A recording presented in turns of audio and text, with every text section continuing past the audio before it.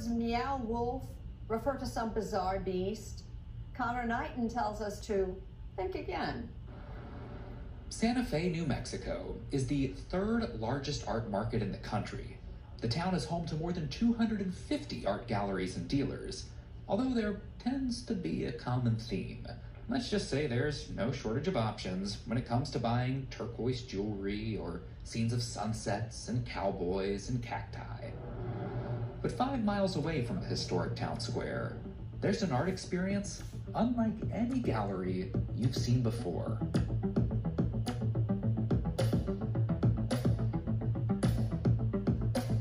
The House of Eternal Return begins with what looks like a house, an old Victorian, but something isn't quite right inside. Step through the refrigerator and you step in to a whole different dimension.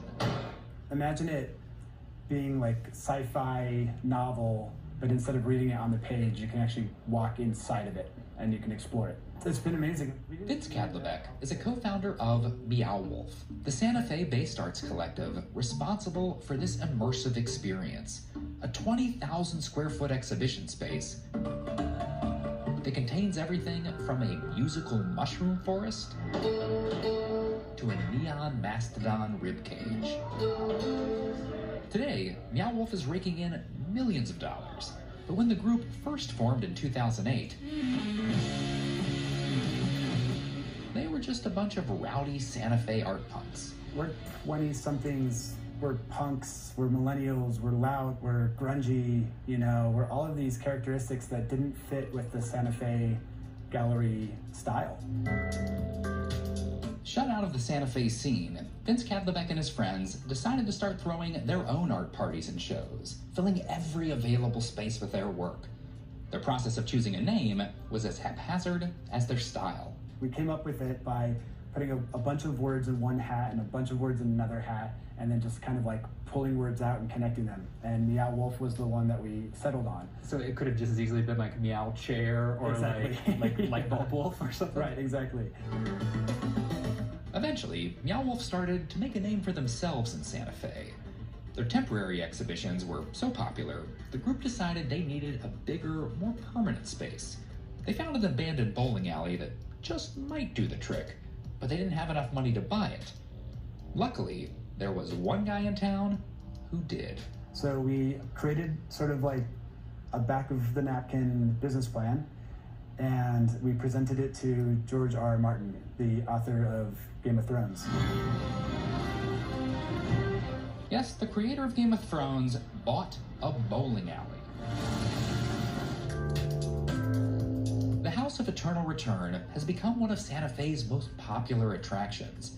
It's art for people who might not otherwise want to go to an art gallery. You don't get a map here. Is it important to you that there's not a right or wrong way to go about this? It's so important. I mean, giving audiences the opportunity to be scientists, to be explorers, to discover things on their own, that's what creates personal experience. Meow Wolf has also been creating jobs. The group now employs more than 300 full-time artists who are working on crafting pieces for new Meow Wolf installations. The group is opening a space in Las Vegas next year and in Denver in 2021.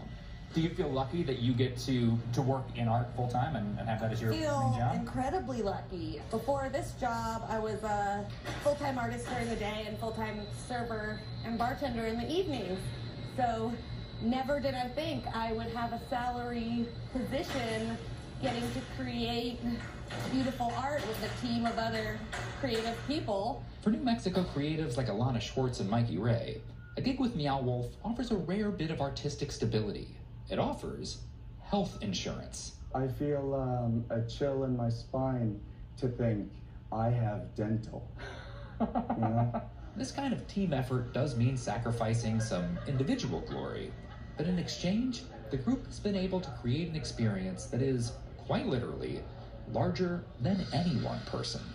We are definitely producing work that no single person could produce on their own, and that no single person could even imagine producing on their own. And so we empower each other.